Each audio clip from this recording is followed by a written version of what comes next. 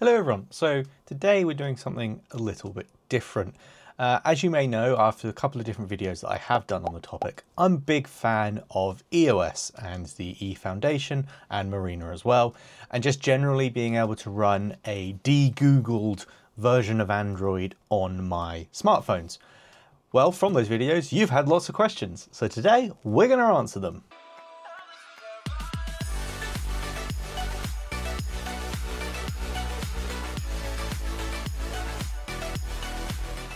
So I've gathered up all the questions that we've had across the different videos that I've done on this topic. Links for those videos will be down below. And I think it's important to mention that, I run EOS on my CMF Phone 1 exclusively and have done for at least the last 6 months or so now. And alongside that, have also reviewed other phones that have had EOS installed on them, the Fairphone 4 and the Fairphone 6. Both of those were sent to me by Murena to review, but I've never been paid by Murena for my opinion or never been paid in any way to promote their operating system. I just really love it. And so I want to kind of be able to do these videos for you to help educate and maybe show that there is a way that you can run Android without having to use Google. And like I said, a lot of the videos that I've done, there's lots of questions, and understandably so, it can be quite a confusing topic. So today I've kind of collated the top 10 questions and we're going to go through those. And of course, if you have more questions, comment down below and I'll try and help if I can in the comments, or maybe other community members will as well. All right, let's get into it. Can you switch over a phone that already has Google on it? This is a good question, and the answer is a resounding yes. In fact, if you go over to the E Foundation website, there's a web page that lists the devices that they currently support, and that's over 200 different smartphones. So chances are your phone is probably supported in some way. Some of those devices are supported by their desktop installer program, which makes it very easy to install EOS. Others, you have to kind of flash the ROM yourself, which is a little bit more technical, often requires using the command line and some technical knowledge. So it might not necessarily be for the faint of heart. Having said that, of course, the other option you have is definitely to buy a phone that already has EOS installed. So I would go over to their website, which I'll again link down below, and check out your device and see what options are available to you. But yes, lots of devices are supported that you can install EOS onto, even if they've already got a different Android operating system that's using Google. Can I open banking apps on EOS? Now, this is definitely a little bit of a grey area, and it unfortunately does depend on the developers of those specific banking apps. For me personally, the banks that I've used, I've found that Santander and Monzo in the UK work perfectly. However, Starling doesn't. It displays an error saying my device is modified and that it won't allow me to access my account. So it is going to come down to the banks themselves, because it really does depend on what they deem is a secure device. There's nothing insecure about EOS, but by its nature of being a custom version of Android, for some people that's enough to deem it not secure, which is a shame. And yes, it can be a sticking point. You definitely need to have a look at your own specific banking app to see if it's going to work for you. What's going on with NFC? Can you use Google Wallet, or is there another alternative? This is a subject that also comes up quite often because people obviously like contactless payments. Now for me, the main phone that I'm using it on is the CMF Nothing phone, which doesn't have NFC anyway. So it wouldn't work even if it was supported. And the more general answer is, as far as I'm aware, Google Wallet is not supported. Again, by the nature of this being a device specifically tailored towards removing Google. And there are third-party options available. I know that Curve have their own implementation for payments, but again, I'm not sure if that functions on devices running EOS or not. From my experience with using Huawei devices, which are obviously another de-Googled, although you're just changing big company for other big company, I know that Curve does a version that works on those devices with NFC, so maybe there's a version that works for EOS as well. But I also know that this is a very important topic to Murena, and it is something that they're working on to come up with a solution that keeps Google and other big companies from just harvesting your data, but allows you to do contactless payments. Can you use different launchers? Yes, so for those that are familiar with Android, you can install custom launchers, custom home screens that will do lots of different things and configure your device in lots of weird and wonderful ways. And right here, you can still do the same. This is very much still an Android operating system. You can still download through the App Lounge any launcher that you like and have your home screen customized in any way you like. I know a lot of people's sticking point with EOS is that the built-in launcher is very minimalistic. It's quite reminiscent of like iOS, certainly the old versions of iOS, where there weren't really widgets and you kind of just get a list of the apps that you have installed. So you can definitely install a custom third-party launcher to correct that if that is something that you want. What about paid apps via Google Play? So again, another question that comes up quite a lot is, well, I've bought all these apps on the Google Play Store, I still want to have access to them. And you can do that. The App Lounge, which is the built-in app store on EOS, allows you to log into your Google account to access your Play Store purchases. So you can still download all your paid for apps and games, no problem at all, with the obviously small condition that you do still have to log into a Google account to be able to do that. You're not giving over your device, even in that instance, to Google like you do with traditional Android, but you are still having to have a Google account to be able to access those paid apps on the Play Store.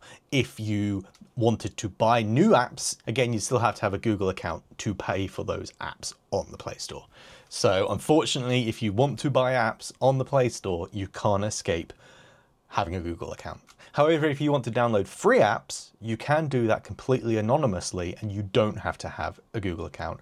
And you can also obviously sideload APK files, it's still Android, or you can even get other ways like progressive web apps and other ways of installing apps on your phone that don't involve the Play Store. And if you're enjoying this video, please do make sure to hit that like button and subscribe. We're still a very small channel and I have a rather ambitious goal of 10,000 subscribers by the end of the year. Every single subscriber really would help towards that goal. And if you'd like to support the channel further, please do check out my Patreon or YouTube memberships as well. All right, on with the questions. Out of interest, what do you think is the likelihood of this operating system still being viable 5 years down the line? Well, this is a tough one to answer. Obviously, like any business, any technology, I've got no idea what's going to happen in 5 years' time. But what I will say is I think Murena has a very stable business model. By selling phones with Murena pre-installed and by offering cloud services, they have ways to generate revenue without compromising their users. They don't have to sell adverts to their users. They don't have to mine their data and sell on that data. So they have a very stable revenue stream, which also means they don't have to rely on community support as much. So unlike maybe other open source community driven projects, which really just rely on that community involvement and support, Murena does have a monetary business side to keep things backed and working. They also have really great partnerships with Fairphone, which is a strong indicator that other people in the industry are supporting this idea and keen on this idea. So I think out of all the de-Googled, Google-free Android space, this is the one that could really stick and could really last. They have the business side to make it happen. And ultimately, of course, if it doesn't happen, if it all kind of unfortunately falls to the wayside, you'll always have the opportunity to reflash your device with whatever stock version of Android came with that device. Even if you buy a phone from Murena with EOS pre-installed, you could still reflash Android onto that, whether it's a Fairphone or anything else, you could still get that default experience back again. So it's not really a huge risk. There's only really wins to be had here if you're someone that is worried about giving Google all your data. What's the difference between a Murena-branded EOS phone and a plain EOS install? Nothing. Nothing is different at all. A Murena-branded EOS phone is simply just a phone that's had EOS already installed on it, and it is kind of the subset of devices that Murena are kind of more officially supporting. If you look through the 200 plus devices, some of those are community supported or relying on people to make those builds. I don't believe they are directly supporting all 200 plus devices.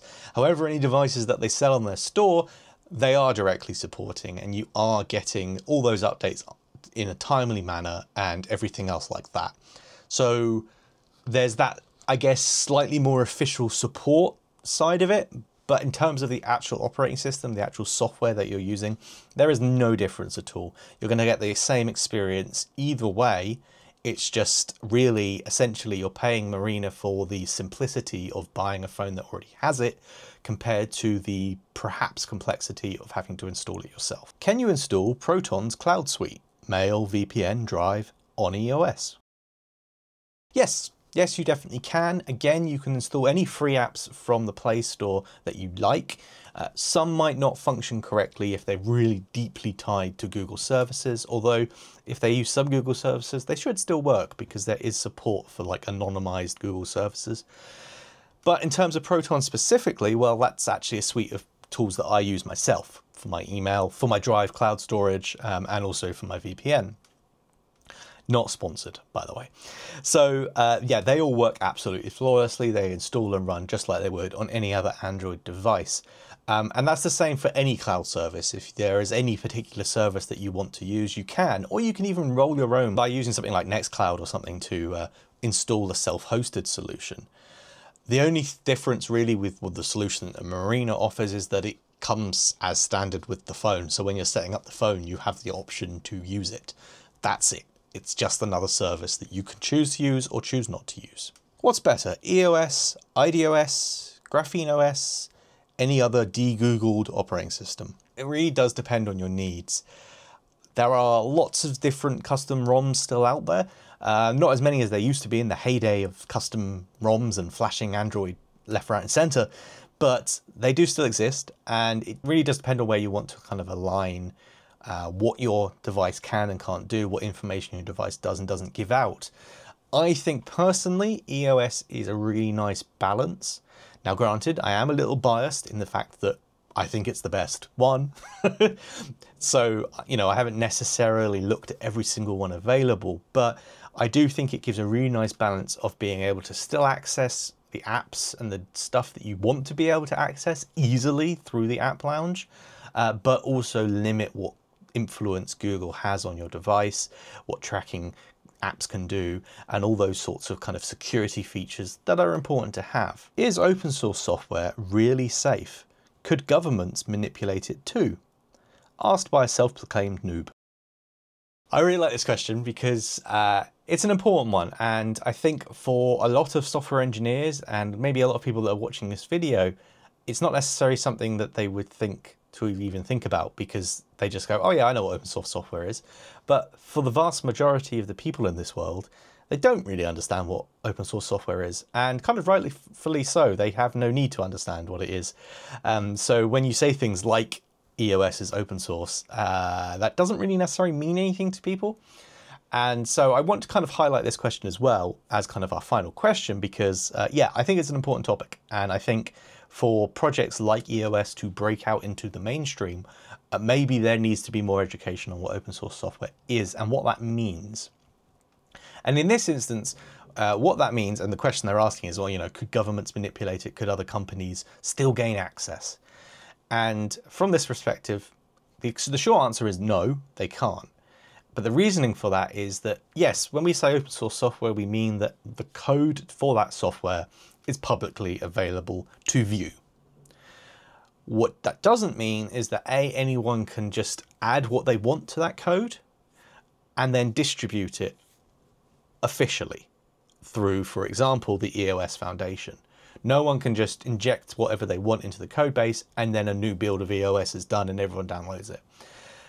iOS, Murena and the E Foundation, that whole group of people control what actually goes into iOS. So anyone can view the source code, anyone can see what's currently in iOS, and anyone can suggest changes. Anyone could submit requests for changes. But iOS, the team behind it, still control what ultimately ends up in that code base and what ultimately ends up in the builds that we all install and download. Now, anyone could obviously take the source code of iOS and make their own operating system, and they could call it NOS or whatever they want, and they could distribute that with whatever they want in it. they could do that, but you still know that that isn't actually EOS. It's not being distributed through the official means of download on the EOS website and everything else like that. So that's kind of the important thing here. It's really great when operating systems and stuff like this are open source, because everyone, the community, can look at that code and can be sure of what's going on. They know if there's any tracking going on, or they know if there's anything bad happening. It can also be great because it does mean if there are any bugs or issues, lots of people can help solve those issues and make fixes. So you have that benefit, but you still have the control of knowing that one trusted entity is distributing the final build of that software. So no, governments and other such organizations cannot just do what they want, cannot just access the system and inject viruses or anything else. That can't happen, but you still get the benefits of everyone being able to see the code and support it. So I hope that kind of helps, and maybe I need to do a full video on open source in general. I think it's a really fascinating topic, but hopefully that kind of sums up what's going on here anyway. And we're going to leave it there for today. So again, if you do have any other questions, please do comment them down below. I really enjoyed kind of putting these together, and I hope you've enjoyed this video. I hope it's kind of helped maybe a little bit as well. And yeah, I will see you again for another video very, very soon. Bye for now.